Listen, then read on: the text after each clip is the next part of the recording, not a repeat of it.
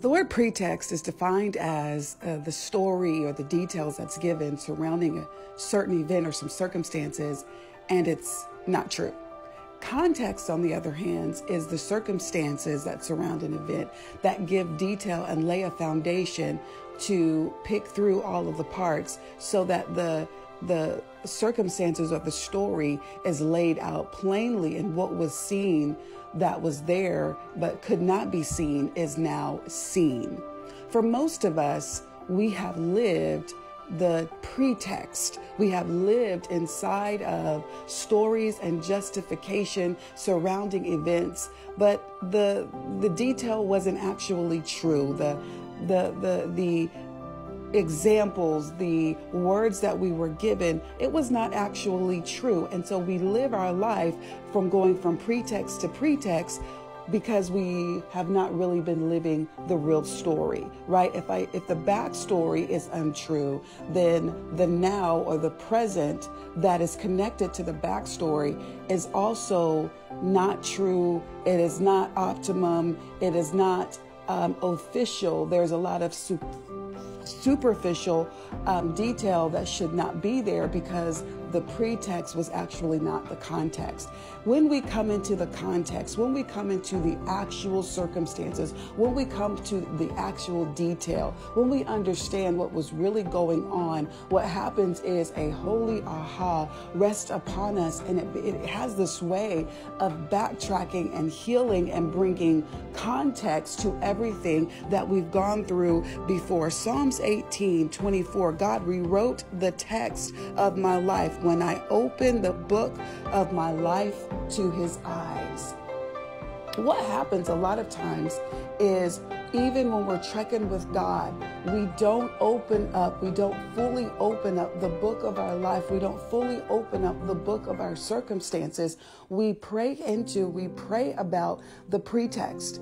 And so you got to get this picture. So what happens when I'm praying about a belief system that is rooted in pretextual context, in circumstances, in definitions that actually aren't real?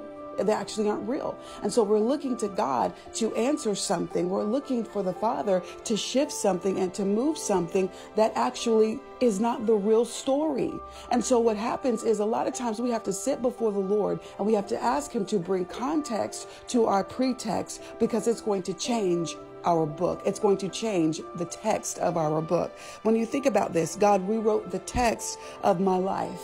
What does that mean? A book is just a collection of words. It's just a collection of text. It's a collection of letters strung together to bring meaning when the reader actually lays their eyes upon it, right?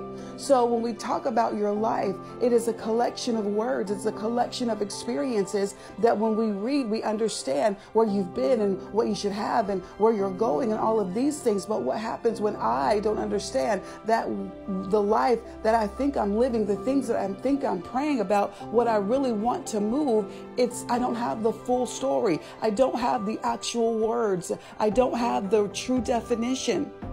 And so this morning, on this Monday, it's hashtag the best week ever. We are saying that this is going to be a good week because we are going to pray that God would bring us into the context, that we would leave the place of pretext, that we would leave the place of justification where we don't have the full story, where we don't have the real details, and that the Father would give us context. He will put his context, not our context, not the story of the people, the places, and the purposes as they converge, but his story as to why he put these people, why he put this purpose, and why we had to be in these places. That context, the glory context, is going to change everything. The text of your life can change when the story, the books of your life, when God has the ability and he has the space to begin to bring understanding of what it really is. When we think about Romans 8:28, quoted all the time, all things work together. This is context. This is glory context. All things working together, where he takes the pretext that was handed to you by somebody else who had a piece of a story, who was rolling in pretext, and it was handed to them by somebody who had a piece of a story. And so all of us are living these pieces. All of us are living out these pieces. If we look at Psalms 18 verse 20, it says, my pieces of my life, when I gave them to God, he made it complete. So God can take the pieces and he can make it complete. Now, when we think about pieces, it's not like puzzle pieces. It's not like I'm handing him all of the pieces and all he has to do is put it together. No, I'm handing him fragmented pieces and he actually remakes them, reshapes them, or he gives me new pieces, right? We're coming to God with incompleteness. He is our completeness. And so what happens is we've been handed incompleteness over and over and over and over. So we take the pieces, but he makes our life complete. We have some words, and what he does is he will rearrange the words, or he will bring the true definition, and it changes our whole story. Hashtag the best week ever. May this be the week where your story begins to change. May this be the week where you begin to run in the context. You begin to run in the truth. You begin to move with the ideology that is true, that is perfected, that is mature, that is a glory dripping all over it. May you and I not move in pieces of stories and pieces of half-truths and praying through shadows of what we think really happened, and that's really not what happened. And so, Father, in the name of Jesus, we thank you for a space and a time where we really understand how can all things work together for our good. How can our memories be changed and rearranged and our life be recharged? How, God, can you cause our strength to be renewed, our power to become new, our vitality to become new, our vibrancy to become new? It happens when we lay before you the text of our words, the text of our books, and we understand that we could be praying about a piece, or we could be believing for a piece of a thing that's all in error, and you have a way of blessing it. You have a way of opening our eyes and bringing us into your truth. And so, Holy Spirit, we thank you that you are the one that brings us into all truth. And so we agree quickly. We thank you that the chapters, the verses, the sentences of our lives are getting ready to be rearranged properly and according to the truth of God for each of our lives. Hashtag this is the best week ever, because we're getting ready to be brought into the understanding of the weight of glory that has always been upon our lives, and the missing pieces